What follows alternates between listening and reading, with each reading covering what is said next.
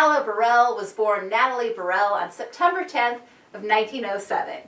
During World War I, she was studying at a private school in Berlin. Birell had stage and screen experience in Vienna. She doubled for Marlene Dietrich in German films. She played in crime thrillers and early women in prison genre films, but various characters of hers were linked with the anti-Nazi war effort.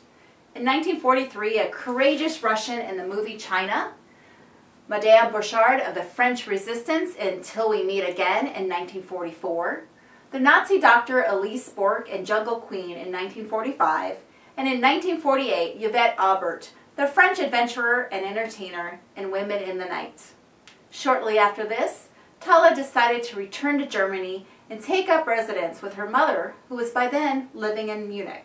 In 1951, she was appointed by the Special Service Headquarters of the U.S. Army in Nuremberg to organize theatrical productions in Germany, France, and Austria for the GIs stationed there. Her title was Field Entertainment Supervisor, and sometimes took part herself in shows at military clubs in Munich and Nuremberg and Orleans. She later moved to Berlin with the title Command Entertainment Director and put on shows for U.S. troops and refugees from Eastern Europe. One of her final on-camera appearances was on the popular 1953 U.S. anthology drama television series Orient Express and the episode titled The Red Sash.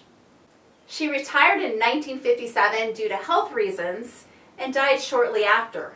She is buried in the family tomb in Markstein, Bavaria, Germany. Stick around. There's more to come after these commercials.